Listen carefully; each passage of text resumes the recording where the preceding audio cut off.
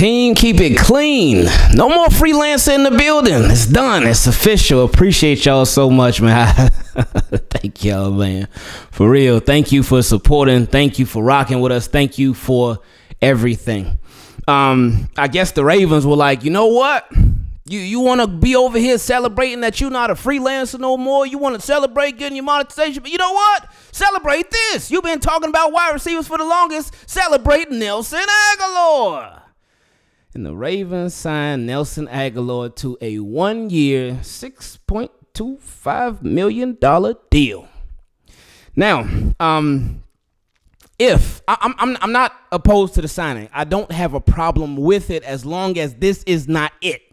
As long as this is not the only signing. When we talked about Nelson Agholor when the Ravens had him on a visit, got no problem with them bringing him in. I got no problem with him coming along because he is an improvement over the Ravens wide receivers. And the Ravens have said, hey, we're going to revamp, we're going to redo this wide receiver room. Okay, this is part of it, but this can't be the only part of it.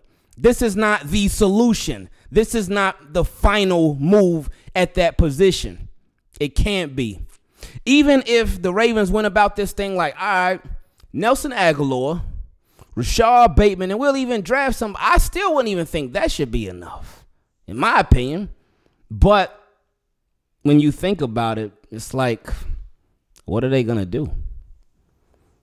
What else are they going to do at the position besides the draft? Obviously, you know what? I take that back. I can't say obviously, because last year I would have thought they obviously would have signed somebody or drafted somebody when they got rid of Hollywood, but they didn't. So I feel like this. And it's been said that they were in the running for DeAndre Hopkins. Well, interested in DeAndre Hopkins, not necessarily in the running for him. But you almost feel like this removes them, I guess. So, again, while I'm not opposed to this signing, it does scare me and it worries me for potentially what else the Ravens could do, or really potentially what the Ravens could not do at the wide receiver position. If they were to sign Nelson Agholor, which they obviously have, I thought that it would be like a 1-year, $2.5 million deal max with like $1 million in incentive. So like 1.5 mil guarantee, something like that. And not that this is a crazy deal, but I didn't think it was going to be that much. Like it's a $6.25 million deal. It's really a 1-year, $3.25 million deal, but it has $3 million additional in incentives. So that's okay, cool. I am not surprised that they signed him. That's not the surprise. But now I'm just wondering, like, all right, what's going to be next?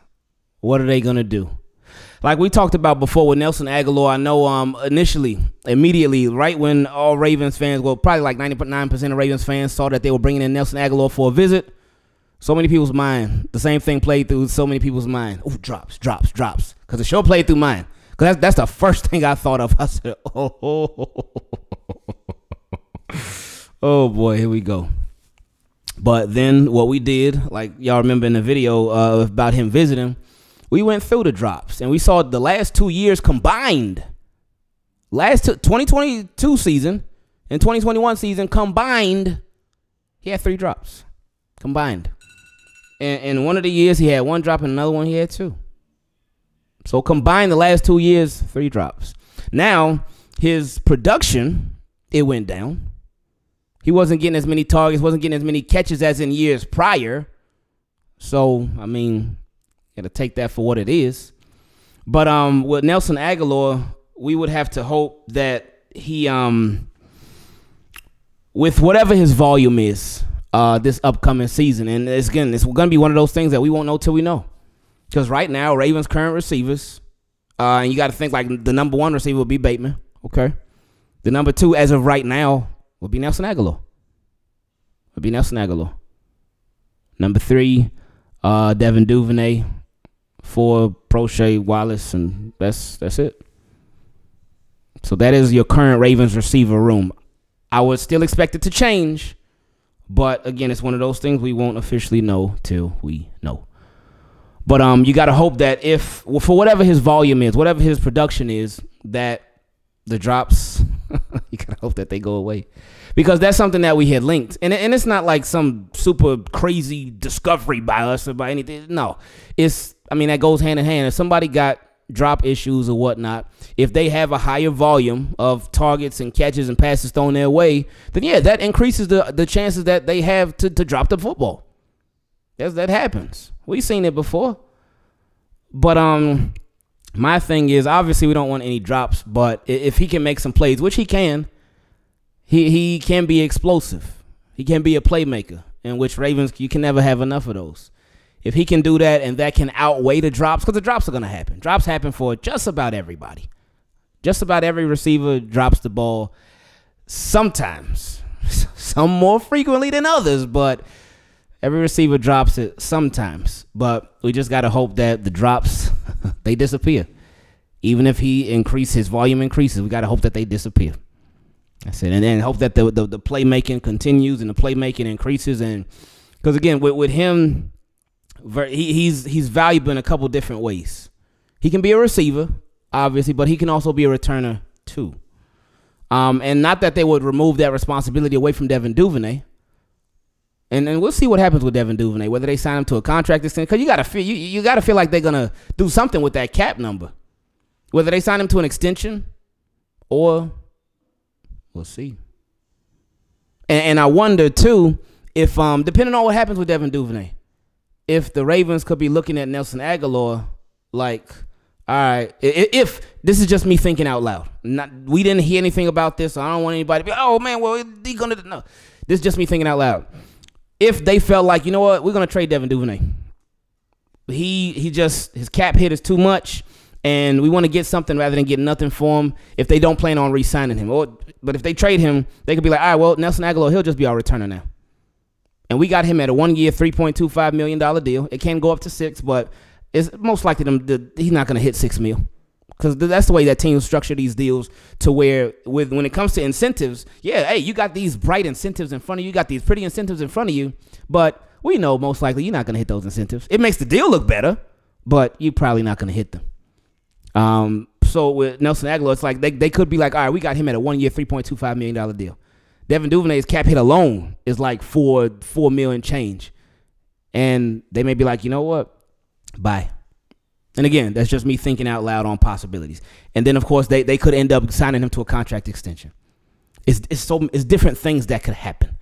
It's still so many different possibilities. We are still not necessarily so early in the offseason, but it's still kind of early in the offseason. So we can't rule anything out, especially since we ain't even get to the draft yet. The draft is we still got a month before it's draft time. So anything could happen. Look at them Ravens, boy. I tell you, man. I tell you, they always up to something. But again, I'm not mad at this move. Again, I don't think anybody should be mad at it. I can understand the frustration, but hey, Ravens signed an outside. They signed an outside player. This is the first one. This is the first outside player that they brought to the Ravens. So there we go. Hey, they moving. The Ravens moving.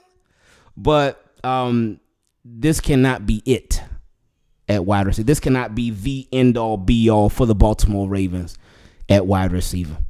Even if they drafted somebody, I don't feel like their receiver room, the experience in their wide receiver room, especially if you're trying to really compete for a Super Bowl. I'm not saying you can't do it, but I don't feel like the only experience in their receiver room should be Rashad Bateman and Nelson Agholor. Nothing against those two, because they both can make some plays. Obviously, we've seen it over the years.